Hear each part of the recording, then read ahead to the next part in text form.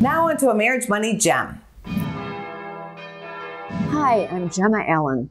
Once upon a time, mutual survival was the motivation for marriage. Women relied on male breadwinners, men relied on women to care for the children in the home.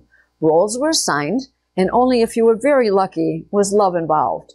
But no one stayed happy with that marriage model. Women have largely achieved economic independence, and everyone craves love and connections.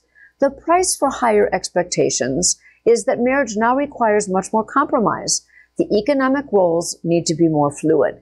Every couple should ask and answer the following questions before that wedding. 1. Are we both going to have careers? 2.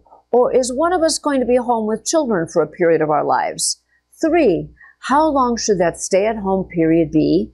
And how will we handle the economics of only one breadwinner? 4.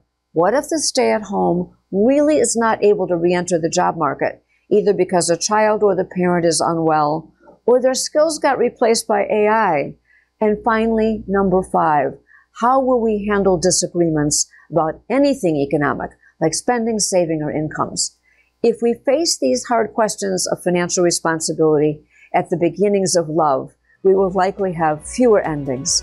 I'm Gemma Allen. Thanks for watching. See you next time.